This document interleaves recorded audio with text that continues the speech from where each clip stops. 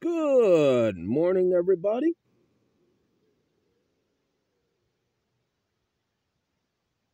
We have a little bit of doing right.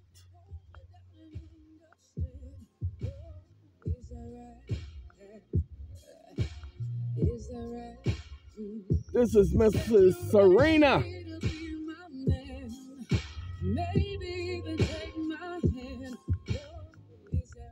Ladies and gentlemen, in our background, got a little thing I've tried to explain to people. Oh no, I'm sorry. This is Lila James. Sorry. Whew, I thought I was still playing Serena. I'm sorry. Y'all have to excuse me. This is Aaliyah. I mean not Aaliyah. I mean Leela James. Man, it's 4 o'clock in the morning. Y'all gonna forgive me. Y'all just gonna forgive me. Sorry, I wake up like this, by the way, literally. So I'm a morning person, not a man. You know how some people, man, leave me alone. I just woke up. Please, I ain't never been like that. Okay, but if you wake me up, there's a problem. The worst thing to do, if I'm sleeping in the afternoon and you come wake me up, whoo, you talk about something breaking out. And it ain't no Rick James breaking out either. Okay. Anyway, ladies and gentlemen, I have been for years trying to tell people about putting together a document for the court. When I do a document, I am writing it in a way that I'm rebutting presumptions, and I'm writing it in a way for which they cannot attach their ignorance to something and change the conversation and misdirect the intent. See, what you all don't realize, when a judge asks you questions, you're quick to tell a police officer you're not there to answer questions. But you're never telling a judge, excuse me, I'm not here to testify. Well, I just need clarification. No, you don't need clarification. What you need is to understand that it's already been written. And if you want to get technical, no, what you're trying to do is you're trying to sit up there and change the context of this complaint. Understanding is for the jury. Well, if I can't understand, the jury can't understand. You have no idea what the jury can and cannot understand. That's 12 minds against yours. See, y'all must understand that the judge is asking questions so that the judge can find a technicality to dismiss your complaint or to get rid of certain things. That's not the judge's job.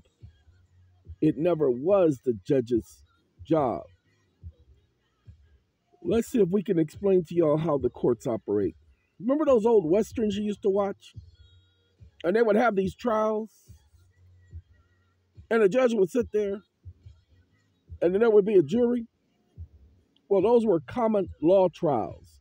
The jury was the judge. That's why the Seventh Amendment says that any trial decided by a jury could never be overturned. They used this throughout the 1800s and the early 1900s. That's why so many slaves were being murdered. That's right, murdered. They weren't being convicted, they were being murdered. It had nothing to do with whether or not the jury was all right all right. Anyway, all white or not. Had nothing to do with that. You know what the problem was? That the jury was biased. And they were never questioned as to their biasness. You knew they were biased. Oh no, I'm just the wife of the slain. And so because I'm the wife of the slain, oh no, I can make an honest determination. Oh yeah, I saw him when he came in and killed him. Yeah. Oh yeah, I don't have a problem being on a jury. No, I can be objectional, Bo. Yeah, okay. Thank you. Oh, I'm her brother. And yeah, I seen her crying, and oh man, she's been having a real hard time since he came in and killed her brother. Oh, I mean my brother, my brother-in-law. Now, hey, wait, hold on a minute. Let me make sure y'all understand about my brother-in-law. That was my best friend. Yeah, and so when he killed my best friend, he ruined my life. Oh no, I can be objective as a juror. So yeah, that ain't gonna be no problem. Me being on this jury, and that's how they would hold juries. Okay, and people were killed, murdered. However, because the Seventh Amendment says no matter tried by a jury shall be otherwise overturned by any court. Okay, look, ladies and gentlemen, I this is "Break My Soul" by Leela James, and I like this melody and the way she did this song. That's Leela, man. I discovered Leela like I told y'all. I was going through a bunch of songs that I was downloading, and I saw her. She did one called "Prayer," and man, I listened to that song, and I was like, "Oh, that's my girl." Okay, I've been with Leela ever since. That was way back in 2011. No. I'm sorry, Leela James. That was. Oh no, I was in New York when I first heard Leela. That was 2005. Man, Leela, we've been together almost 20 years. Lord have mercy. Man, how funny time goes when you ain't doing nothing but having troubles with the cold. Hold on, let's do something. Ladies and gentlemen, I had to turn Leela off for a second because I have to get you guys to understand something. We were talking about the Seventh Amendment, and just yesterday myself and others were having a conversation. Robbie, this one's for you. And we were talking about the Credit River decision. You guys remember the Jerome Daly Credit River decision with Judge Mahoney? The judge who, after the trial, was found drowned in his lake at his home? Yeah. In his boat? Yeah, he was in the boat and he was drowned. Oh, no, there was no water in the boat, but he drowned in the boat. No, hold on now. He drowned in the boat, not in the water, in the boat. He was in the boat, not in the water. He drowned in the boat. No water in the boat, water outside the boat, but he drowned in the boat. You follow me? All because of this case. And nobody except Jerome Daly brought the issue up. Go back and read the Credit River decision and see that this was a common law trial. Now go and look at the Seventh Amendment and see what it says about common law trials. All trials where a value is over $20 is supposed to be had at common law. Every trial, small claims court, all of these civil trials where there is a value of greater than $20 must be held at common law. When you have a traffic ticket, pay attention, those of you who don't know how to pay attention. A traffic ticket is not a criminal matter. A traffic ticket is a civil matter. The value is greater than $20. Y'all are not paying attention.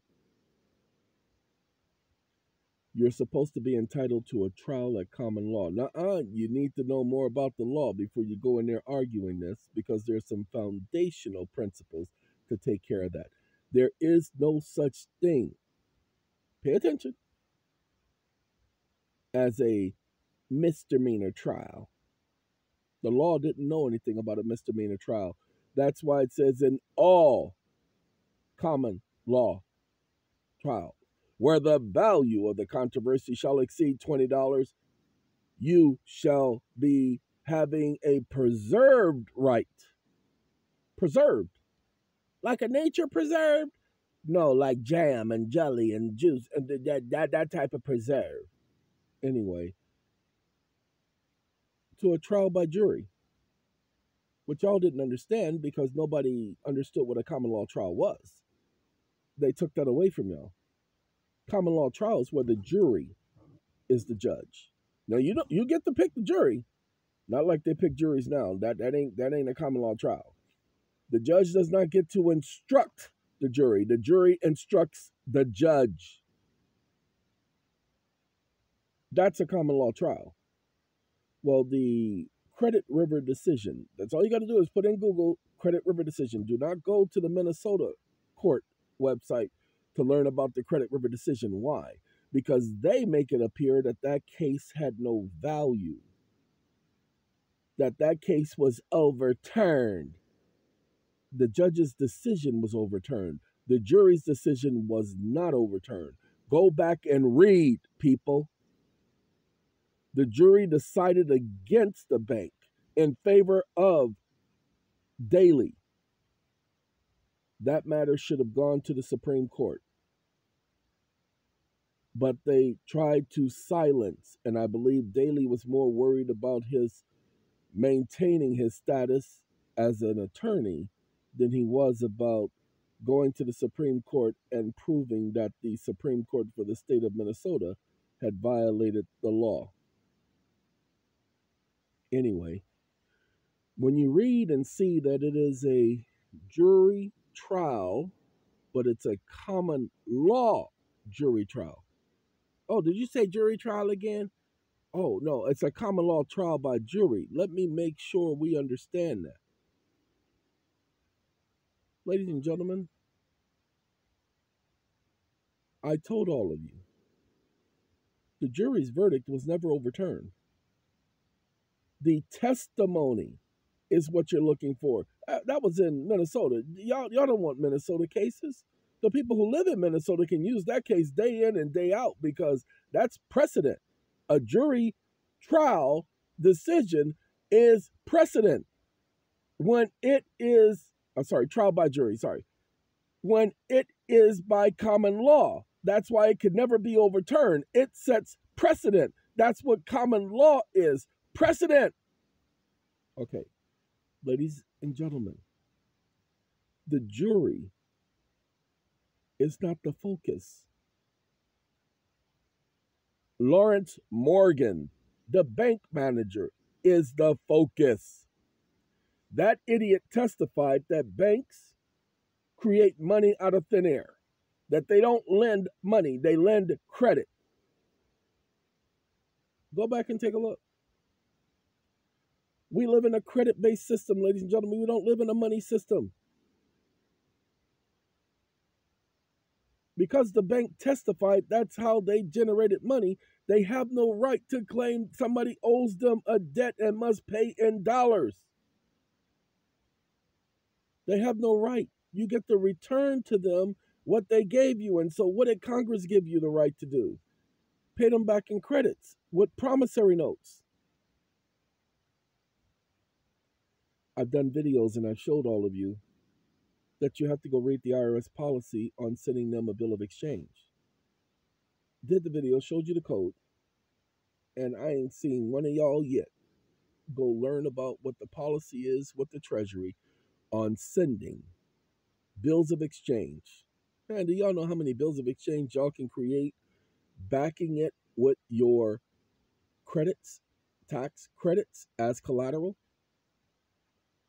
I know, I can see all the light bulbs going off. Look, I can't talk about everything. It's too much.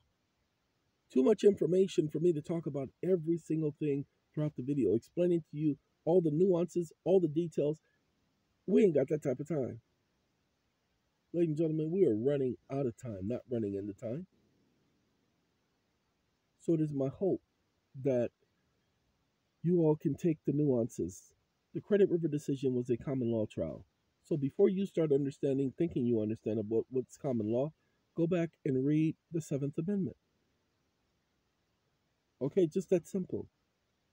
Now, go back and read the Credit River decision and notice how the judge is not harping on some stupid state law, some stupid state code.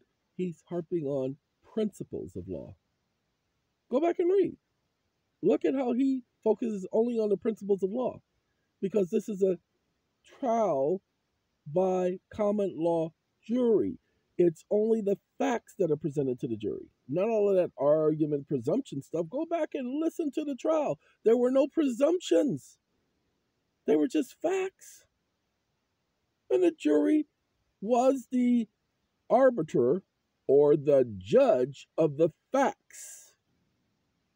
That's why no matter tried by a jury at common law may be otherwise overturned by any court in the United States. That includes the Supreme Court of that state. They don't have jurisdiction because the law doesn't give them jurisdiction. Shame, shame, shame. Okay? This is just the way life works out. All right. Now we got to get to the nits and the gritties. Ladies and gentlemen, that is no controversy. Absolutely none of them. Where the value exceeds $20, shall deny to the person the right to a trial by jury. But you're constantly being denied the right to a trial by jury. So use the wording of the Seventh Amendment. Yes, you're going to have to appeal the case. Yes, the judge is going to rule against you, but we don't care. We don't care. We don't care. We don't care. Just keep saying it to yourself. We don't care. We don't care. We don't care. Why? Because we're only after one thing, y'all. We're only after one thing. We're only after to prove that they stupid. That's all. That's all we're trying to do. We're trying to use their words against them. We were trying to prove. That's why we're suing the bond of the judge, not the judge. We're suing the judge's bond.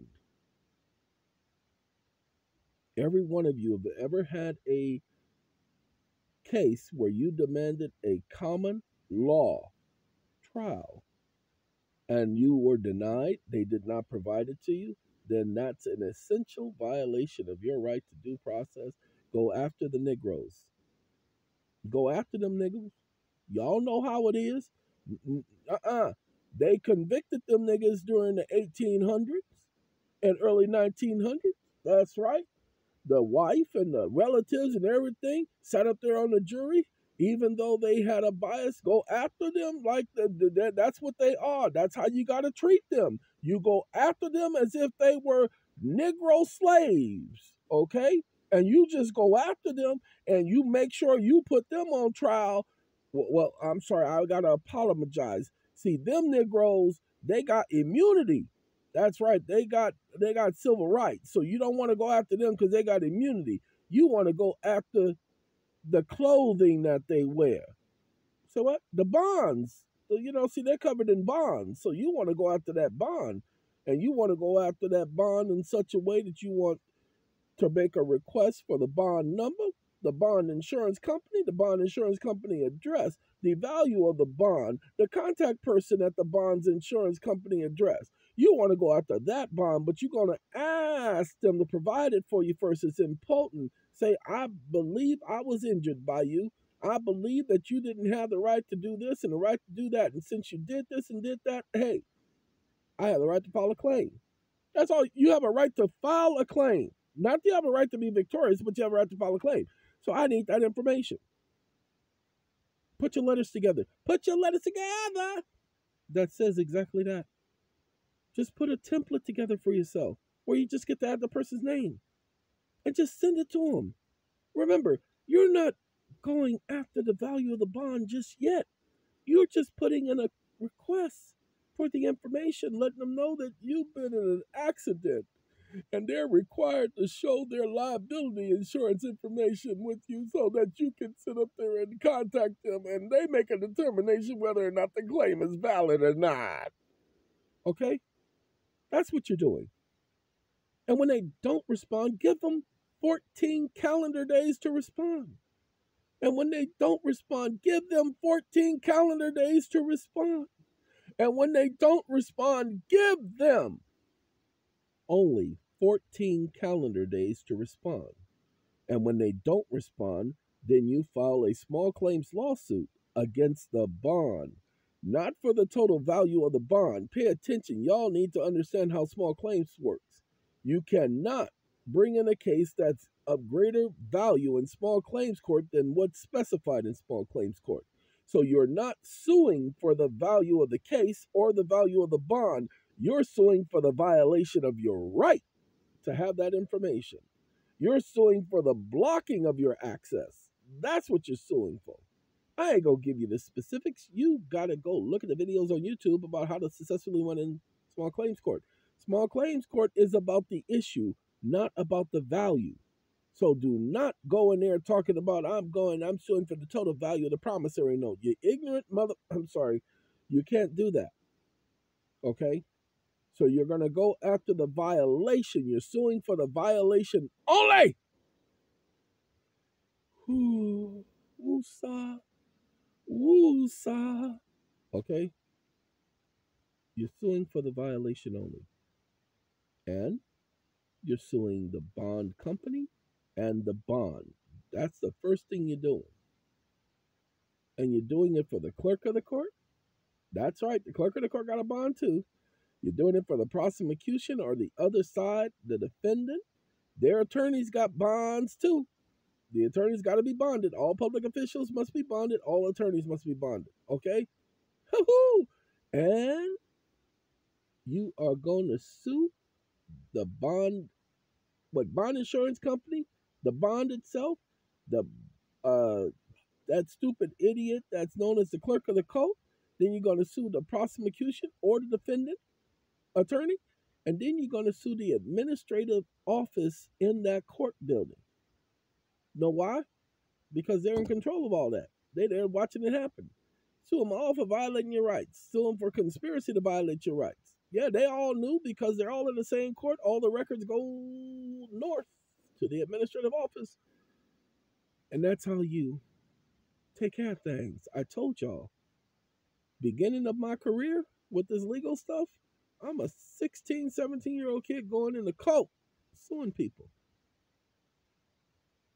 Okay, you don't have to be an adult to sue people. I told y'all, if you look at the preamble, they keep trying to tell you that the preamble don't mean nothing. Y'all must be out of your mind. The preamble has always been part of the Constitution. The preamble, pay attention, it's called the preamble. It has always been a part of the Constitution. As a matter of fact, it came before the Constitution. Before you read the First Amendment, the preamble says, hey, read this. It's the foreword, letting you know what the book's about. Okay? Lord have mercy. So go back and read the preamble. You are not one of the people. Stop claiming to be one of the people. The people dead, y'all. Y'all want to be their posterity, their inheritances, their offspring, their nieces and nephews and future generations, shins. Okay? You want to be the posterity. Posterity, not posterior, posterity. Look up posterity and become who you were always meant to be because they planned for you to be their posterity. Ladies and gentlemen, when you guys learn who the Pilgrims really were, then you will come to understand why I keep harping on this so much. And why I keep saying go to that foundation. The foundation, the foundation, the foundation. What was the common law in the United States, not in England, when the Constitution was created? It were those laws established by the colonists when they came over here on the ocean blue Mayflower and that other piece of junk ship they came on. Those laws that they established once they were here, those were the common law. Let me see if I can get y'all to understand common law a little bit better. And then I'm going to let y'all go. There's this thing, when you're in prison, it's called survival. Where only the strong can survive, it's called survival. Where only the strong can survive, it's called survival. Where you gotta fight to stay alive, it's called survival, survival, survival, survival. In jail, they got a game and they call it survival. They run it down to you on your first arrival. They tell you what you can and what you should not do. So if you ever go to jail, watch your That was Grandmaster Flash telling you about the common law of the jail system. When a person goes to jail, there are the rules of the prison or the jailers, and then there are rules of the inmates or the prisoners. The rules of the prisoners are called the common law. It's not the rules of the court. It's not the rules of the state. It's not the rules of the statute. No, the rules of the prisoners, those in-house rules, those are called the common law rules. You guys have heard of in-house rules? Well, that in-house rules are called common law. So the common law are in-house rules of the United States at the penning of the Constitution, or the laws of the colonists. Okay, remember, you at that time you weren't filing federal trials, you were filing trials within your state, and so no trial held at common law. This was not a federal statute. This was not a federal constitution. This was the Constitution of the United States applying to every state. There was no need for a stupid 14th Amendment. It was never divided that way. They never intended it to be that way. When the states established their constitution, it had to coincide with the Bill of Rights. But because people don't know anything about the foundation as to how this nation was established, they are being told things by judges and attorneys over the centuries. Even the judges have forgotten. Why? Because they never did the research. These judges went to law school to learn about, not the law, please, policies and procedures, Administrative Procedures Act, that type of junk. Uniform Commercial Code, which is not even a law. And everybody's shouting Uniform Commercial Code like it's a law. Uniform Commercial Code is not a law, people.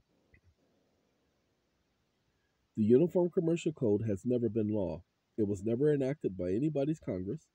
The Uniform Commercial Code is not a law. There is no statute at large for the Uniform Commercial Code. There is no act of Congress for the Uniform Commercial Code. There is no constitutional amendment for the Uniform Commercial Code. The Uniform Commercial Code, pay attention, the Uniform Commercial Code was enacted by a group of attorneys. Pay attention. There is no such thing as a law known as the Uniform Commercial Code. All right, ladies and gentlemen, I got to get up from here. I'm still laying down. It's 5 o'clock in the morning, and I ain't just getting in. I ain't got to knock on no door and hear no voice, sweet and low, say, "Who is it?" You know what I mean? Leela, take us on out of here. So, ladies and gentlemen and ladies, just imagine if you knew what you thought you knew, but you knew it. Whoo, how dangerous you would be.